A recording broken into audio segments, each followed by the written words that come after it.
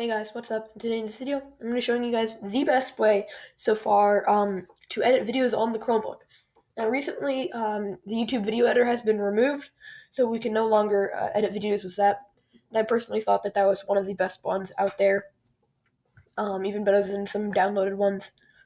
So let's get right into the video. Alright, so what you're first going to want to do is you're going to want to either search up WeVideo or go to the link in the description. That's not it. Alrighty. So this is what's going to come up. Now there is a free account. The free account is actually pretty good. You just don't have as many available recordings or anything. So here are the features. Where is it? The free. So yeah, you see cloud storage, 1 GB. That doesn't really matter because you don't really store much on the cloud. Actually, you could just use whatever it is, Google Drive.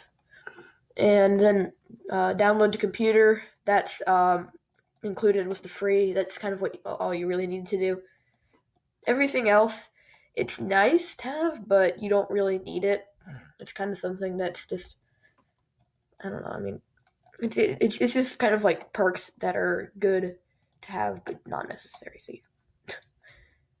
now the WeVideo branding is kind of a downside. That's the only one, but if you are part of a school, you probably have a WeVideo account actually already. So schools and districts, you probably have this one. So you're going to log in with your school account. So I'm just going to go ahead and do that really quickly.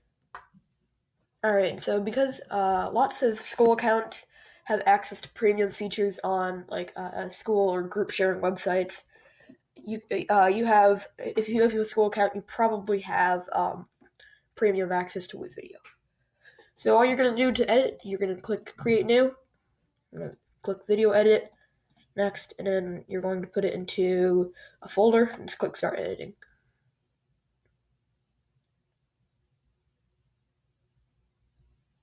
So after it loads, you're going to make sure that the first thing you're going to want to do, you're going to want to make sure you're on timeline mode. Make sure you're on that, because if you're on storyboard mode, you've got this.